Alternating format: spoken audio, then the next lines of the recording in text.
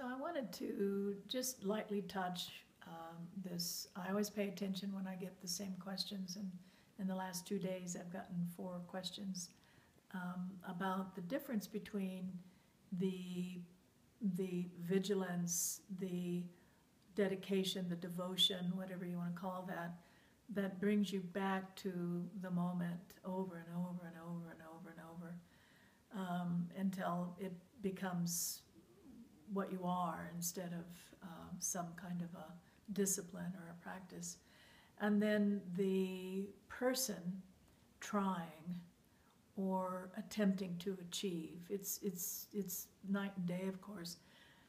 What we find by just simple experience is the doing and the trying, it never works out, you know, and it creates tension, it creates comparison, it creates hierarchy, it creates, of course, failure, because it's using the wrong tool.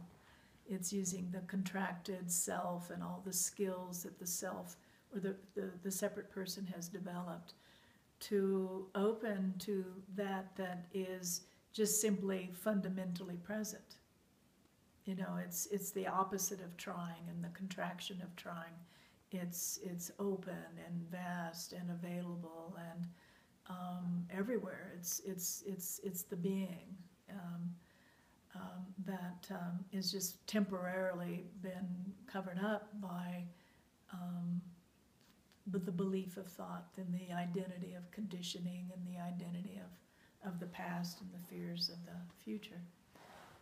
So the experience of trying is the school that teaches you how it always fails. It never really works out. If there's a great earnestness and integrity to pay attention to it. The bringing the vigilance, the devotion, the willingness to bring the attention, because through the attention awareness flows. So bringing the attention back to, and I say back because the attention mostly is in front of the eyes. So you bring the attention sort of back and behind the eyes and let it sort of settle unto itself, which is this living, alive, alert, aware presence. And it's always available. So the vigilance allows you to break the habit of living in front of the eyes and believing the thoughts and the projections of the thoughts on the mirror of consciousness, if you want to call it that. And bringing it back to where it's just simply looking and hearing and moving, and it just simply sees the appearances that come and go. And in that seeing is a great wisdom. So it has insights, and it sees the compensation, and it sees perhaps the conditioning that created that compensation, or a certain identity that one wants to project on oneself or the other.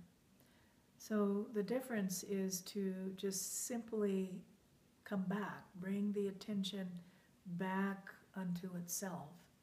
And then there's a kind of a fusing or a resting, where the attention now rests or abides into the fundamental ground, which of course the recognition is it's everywhere. It's the visible, it's the invisible, and there's nowhere to, there's no in, there's no out, there's nowhere to look or not look.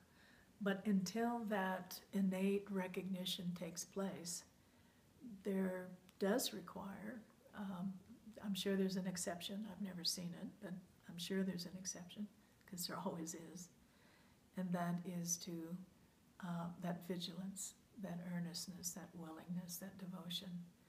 And one just comes back, not to a conceptual sense of ground, but one comes back to this, it's a felt sense, it's a sense of, it's an aliveness and an ease and an openness and a curious sort of engagement in life. And then that contraction, that trying, it's actually made apparent that it comes from a sense of lack, a sense of fear, a sense of training or conditioning culturally or family.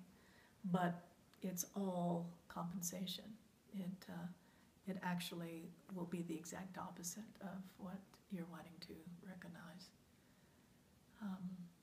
So it's bringing the attention back, a felt sense, an alive sense, moment by moment, all new. That's the gift of it. Every moment, it's all new. And that coming back allows that to be recognized.